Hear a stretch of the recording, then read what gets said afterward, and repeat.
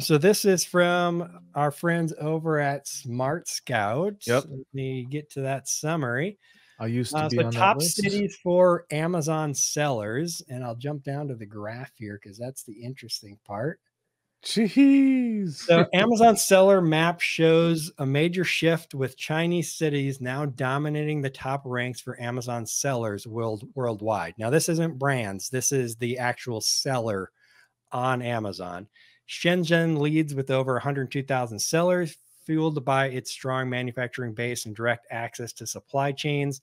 U.S. cities like New York, Los Angeles, and Houston remain important hubs, but face stiff competition from low cost production and direct to consumer strategies by Chinese sellers. Los Angeles stands out for its logistics advantages, though overall Chinese cities are rapidly reshaping Amazon's marketplace. So, really surprised me. I expected, of course, China to be so high, but it really surprises me how much higher they are to any city in the United States in terms of number of Amazon sellers. Now, Yeah. I have a question about this list. So you see Sheridan mid or like kind of towards the bottom of the list. Is that Sheridan, Wyoming? Because a lot of sellers have their businesses headquartered in Wyoming. Yep. I Hmm. think so. I think you got it, Probably. Corey. Because that was just my first guess there. I know that's a Legal entity popular, versus physical location. Yeah. right? Yes. But nonetheless, I That's think true. the point Todd was making about China being so large, I see American sellers always worried about the Chinese. Always. Why? Yeah, same. They're freaking hijacking all the listings. They break all the rules. China is giving them favorable terms. Their governments is giving them favorable currency exchanges. Amazon's giving them favorable. Everything's going their way, basically. Mhm. Yeah. And so everybody's sucking at the teat of China right now. And that's a problem. And so I do hope something changes with this. I do think that the political landscape is on the verge of changing on this topic. And that we'll see, a little bit more American protection against this. But I'll tell you right now, Amazon is not doing us any favors right now. Yeah. And let's be honest as well. You look at the number of Amazon sellers, I'll bet you that's actually not sellers, that's accounts.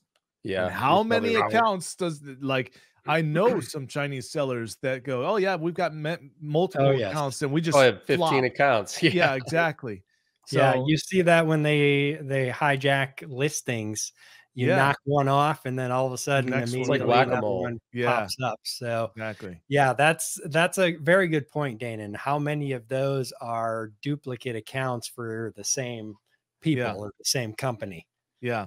And the thing is though, is that, and I'm pretty sure this is how Smart Scout does this, is they're finding a unique seller, not necessarily just on the merchant token of that seller, but also the address.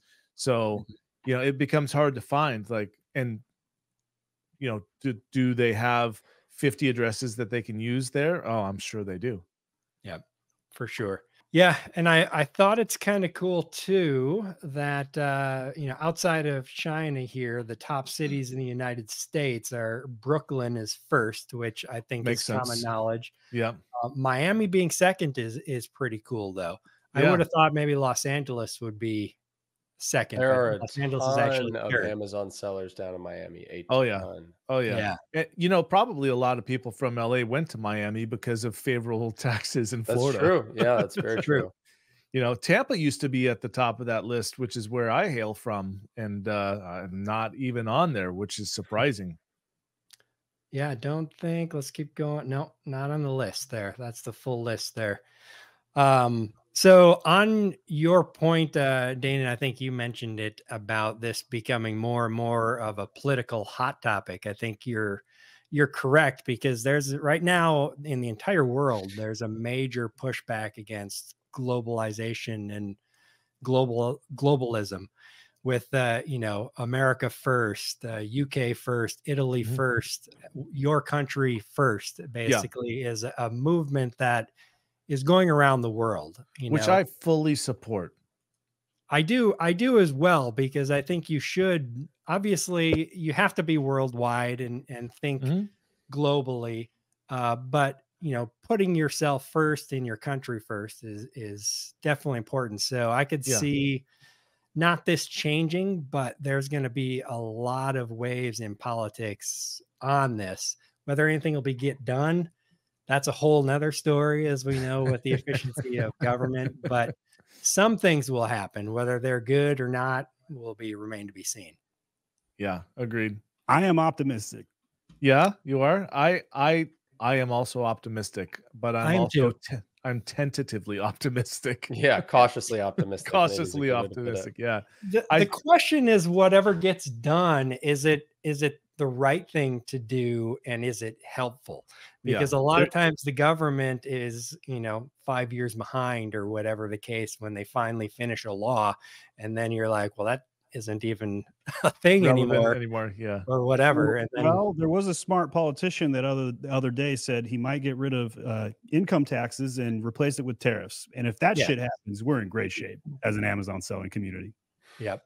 So no matter no matter what your opinion is, whoever you're voting for, just the idea of Trump as the president, Elon Musk in charge of cutting waste, and then Kennedy in charge of food and health, that just kind of blows your mind to even think of that.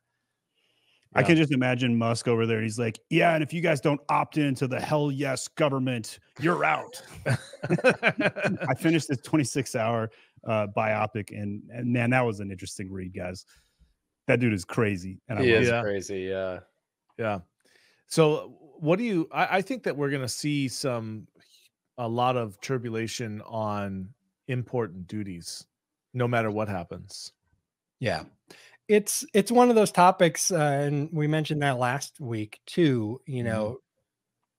Trump is in favor of tariffs, and then the Democrats pretend to be against them, but haven't made in reality they just kept all the tariffs pretty much that Trump had implemented. So it's one of those things that government likes to use. We've always used it, and it's not going away.